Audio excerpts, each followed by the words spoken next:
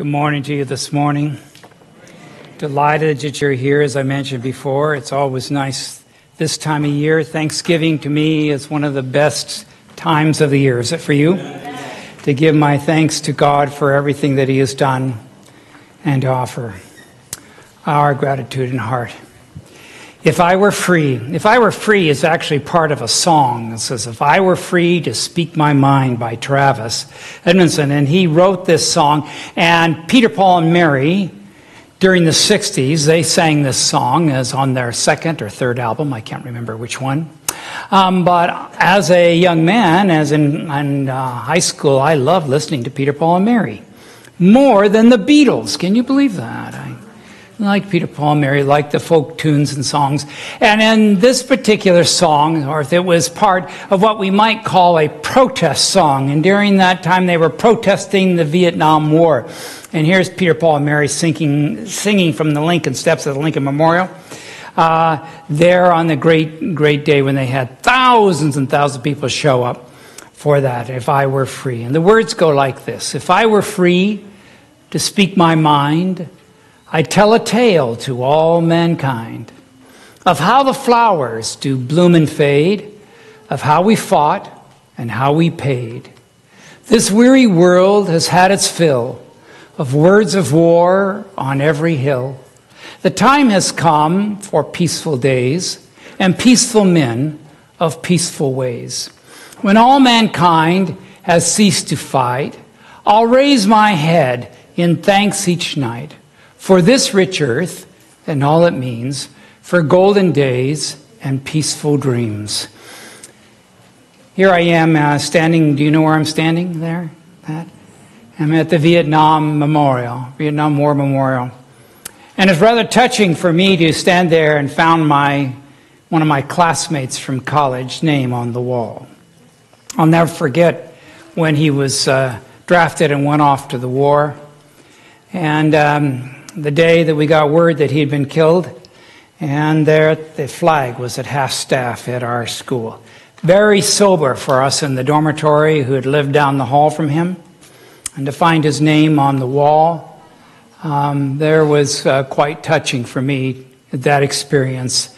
And so therefore the protest songs that were coming out against the war meant a lot. If I were free to speak my mind, I'd tell a tale to all mankind of all the flowers that do bloom and fade, and how we fought and how we paid. It was kind of falling right up in there was the summer after I got to college, after my first year, was the Summer of Love at Haight-Ashbury.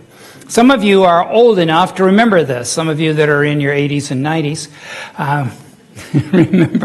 remember this. I was in college and I went down to Haight-Ashbury. I had never experienced the flower children before. But everybody was saying peace to everyone and flowers, and they were putting flowers in their hair. It was quite an interesting thing to witness down at the Haight-Ashbury area in San Francisco. And so I was quite fascinated by this movement of which I never became a part. And when I was down there, I was dressed as I would in college, but I looked so out of place with everybody else with their long hair and beards and beads and all, barefooted and everything. It was amazing contrast to me to see what was taking place. Some of you remember this. Some of you are way, way, way too young. But the question you might ask is, well, where is the peace? We had that great peace movement, but there is no peace. No peace anywhere. I was curious to know how many wars are going on right now. So I went to the source of all great knowledge, and that would be Google. And I asked, currently there are 10 active wars and 8 active military conflicts going on right now around the world. Wars and military. So 18 things struggling within our world happening right now that are going on. No peace. This has been some time since 1967, when the Summer of Love and the Summer of Peace and peace movement and everything, and yet there is no peace. John Lennon, if you remember the late Beatle, John Lennon, he had a song, and they would sing this song. It was called about all we are saying is give peace a chance. Isn't that a good theme? All we are saying is give peace a chance. And that seems like that's a good thought, a good thing, a good happening. And we're singing a lot, and we can make it all go, but it doesn't change anything, does it? It doesn't change anything. But the words of Jesus, I think, are fascinating.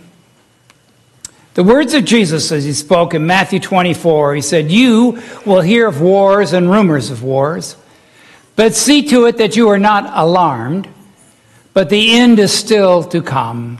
Nation will rise against nation and kingdom against kingdom." And basically we're saying there is no peace. There is no peace. In fact, since Cain killed Abel, we've had no peace. Isn't that right? Oh, there have been areas of the country, areas of the part where we live in peace. There will be parts where we say that. But there seems to be within the human nature the constant conflict that goes back and forth and rages. Constant contact. Constant conflict. Constant difficulty, constant condemnation of others, persecution. And if we keep thinking about it on this Thanksgiving weekend, it can get pretty depressing. Really depressing, can it not? Really depressing to have happen. So as I've been thinking about this, I was thinking, the Pilgrims. The Pilgrims are an interesting group. They came and arrived at Plymouth Rock in 1620. I've visited Plymouth Rock, maybe you have as well. Gone down there to see what the Pilgrims and where they landed, there in Massachusetts. And so I was there and I've been thinking about them and so forth. Why did the Pilgrims leave England? The reason they left England was because they were being persecuted by the Church of England. You had to be in the Church of England. You had to believe as the Church of England believed, the Anglican Church. You had to be a follower of that, or it was rough sailing for you. And so eventually they said, let's get out of here.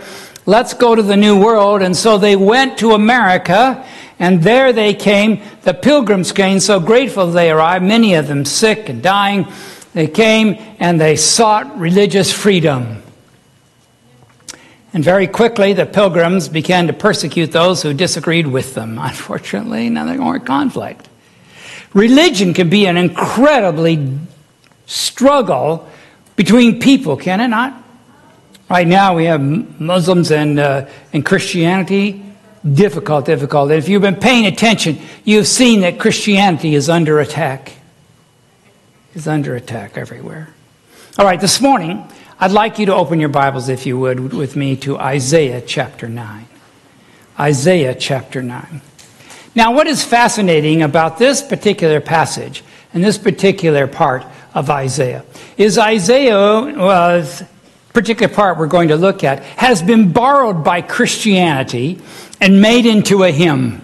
You may have it in your Bible as poetry, part of it, that we are going to look at in Isaiah. You may have that particular part there, and it may be in poetry fashion, and you'll see that it is centered and looks like poetry in chapter 9. But Isaiah, when he wrote this, when Isaiah was writing, he actually had not divided. There is no division between chapter 8 and chapter 9. And in chapter 8, he's been telling about all the distress Israel is going through. All the problems, all the attacks, all things. And he gets down to chapter 9, and all of a sudden, he begins by saying to us, nevertheless, no matter all that distress and all that problems I've just outlined in chapter 8, nevertheless, at the end of this is what I want you to say. And here comes the word of the Lord. Therefore, nonetheless, there will be no more gloom for those who are in distress. In the past, he humbled the land of Zebulun and the land of Naphtali. Those were two of the areas that came and Babylon overtook. There were two that came and fell to the Babylonians. But in the future, he went on, you will honor Galilee. He will honor Galilee of the nations by the way of the sea, beyond the Jordan. And the people walking in darkness has seen a great light. On those living in the land of deep darkness. Now, I think this is quite fascinating because Paul offers to us, for God who said, let the light shine out of the darkness, made his light shine in our hearts to give us the light of knowledge of God's glory displayed in the face of Jesus. that the light that we saw was proclaimed in the face of Jesus. Now, I've been thinking about this light shining in the darkness. Wasn't that interesting that the wise men followed the light, the star? They were following a light. Isn't that interesting? That led them to Jesus, to the birth of Jesus. It's quite fascinating that they would have that. And Isaiah is talking about this. Out of the darkness would come this. Out of the darkness they would come. From a land that did not honor them. We'll talk more about that coming the Christmas season. Verse 3. Isaiah 9, verse 3. You, the Lord, have enlarged the nations and increased their joy. They rejoice before you as people at the harvest, as warriors rejoice in dividing the plunder after the victory. For it is the day of the Medians' defeat. You have sheltered the yoke that burdens them, the bar across their shoulders, the rod of the oppressors, every warrior's boot used in battle, and every garment rolled in blood will be destined for burning, will be fuel for the fire. Now, we usually don't read those parts. We usually skip that part. But it sets up what is coming. And that part, chapter 8, of all that depression stuff, of the struggle of Israel and the problems they have. And now in chapter 9, he begins and he says, nevertheless, things are going to change. And then he reveals that great passage to us. It brings us joy. For unto us a child is born. To us a son is given. And the government will be on his shoulders, the government of God. And he will be called Wonderful Counselor, Mighty God, Everlasting Father. Notice that. Prince of Peace. Of the garments of his government, of the greatness, of his government, and peace there will be no end. He will reign on David's throne and over his kingdom, establishing and upholding it with justice and righteousness from that time on and forever. The zeal of the Lord Almighty will accomplish that. I would suggest to you this morning that true peace only comes from the Lord alone. Only peace that we can have with the world around us is a gift given to us from the Prince of Peace. The wars and conflicts that are raging, God will take care of it when he comes. He promised that when he would come, war would end. Conflict would end. It would be done and gone. I was reading this. When the Christian church reads or sings these words, it is to exalt the gift of God's love in Jesus Christ. It is his song, and we sing it in thanksgiving for the fulfillment of that hope that burns in the weary human heart through centuries of darkness and pain. That God would yet visit and redeem his people. It has all come true. It has all come true. In Mons, Belgium, was the first place that World War I started. It was the first place in the battle, and what happened was the Germans came in and occupied Mons. And as they were in Mons, they came and they forced the people to go into their houses and to keep a very low profile. They hid themselves for 4.5 years in their homes. Yes, they go out to their jobs, but you were defeated by the occupying armies of the Germans. Finally, on November 11th, 1918, the British pulled in and came in and pushed out the Germans out of Mons, Belgium. Pushed them out on that day and on that great day. And the people came out of their homes as the last of the German soldiers left. They came out of their homes and they began to yell to one another, "Hang out your flags. Hang out your flags." So they took the Belgian flag and they started flying it everywhere and rejoicing. And when you would look up and down the street as the sun had finally come up and during the day, and you would see the Belgian flag, because they were celebrating the great victory that peace had come to their town after being occupied by the enemy for so long, for so many years. Finally, peace had come and they were free. And they rejoiced in being able to put up those flags. Well, you know, I am free, and I will speak my mind. And what I should say today, Jesus is the Prince of Peace. He is the key to peace in our world. He is the key to peace in our families. He's the key to peace in our hearts.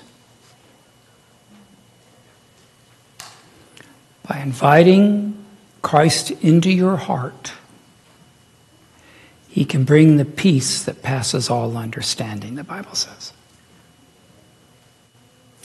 If you are struggling and not at peace, and there's not peace in your home,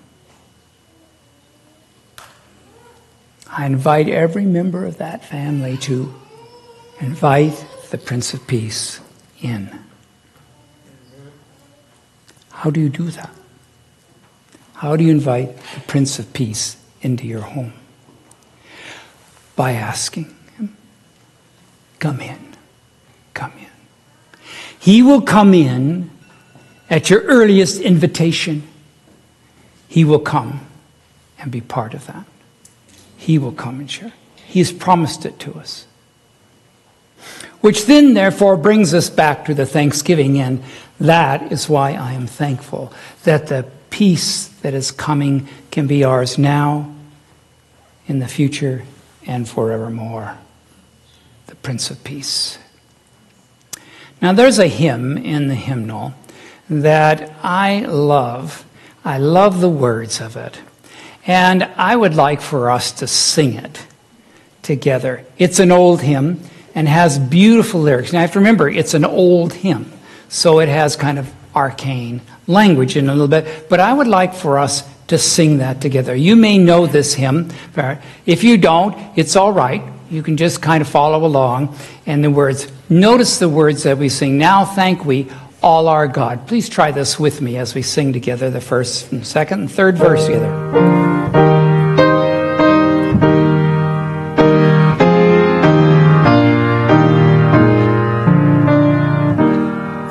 Now thank we all our God with heart and hands and voices, who wondrous things hath done, in whom His world rejoices, who from our mother's arms hath blessed us on our way with countless gifts of love, and still is ours today. Come on, you can sing it now. Oh, may this bounteous God through all our life be near us, with ever joyful hearts and blessed peace to cheer us, and keep us in His grace, and guide us when perplexed, and free us from all ills in this world and the next. Last stanza. All praise and thanks to God, the Father now be given. The Son and Him who reigns with high in highest heaven, the one eternal God, whom earth and heaven adore. For this it was, is now, and shall be evermore. Thank you. Do you see that hymn? You see the hymns in that, the words there coming back. All one eternal God, with whom heaven adore. For this it was, is now, and shall be evermore. Forevermore. That great truth laid in that hymn for us, because Jesus is the unspeakable gift. The gift. The gift. So I'm wondering what you may be thankful for today. You may be looking for many wonderful things around and be grateful. For your family, for your job, or that you're in between jobs. You may be thankful for your health, or hoping that God will heal you. You're thankful for the breath of life. You're thankful for the truth. You're thankful for them. But God's great unspeakable gift to us was His great grace in giving up His Son, that you and I might have life and have it more abundantly. A great and gracious gift, and that is why today we are giving thanks. We give thanks. Would you bow your heads with me as we do just that? Lord, I thank you for the great and gracious gift you have given to us through your Son, Jesus. He is the mighty Counselor, the mighty God, the everlasting Father, and the Prince of Peace. In a world that does not know peace, in a world that does not know you, in a world that doesn't see that there's a way to have peace in their lives and to be free, they suffer and struggle, and as we leave these doors today, we will see that everywhere we go. But you have promised and are able to be the Prince of Peace in our lives today, and we look forward to the time when you will come. So we give thanks and rejoice to you in your great grace and mercy towards us. In Jesus' name, amen. And all the people said, Amen. Amen.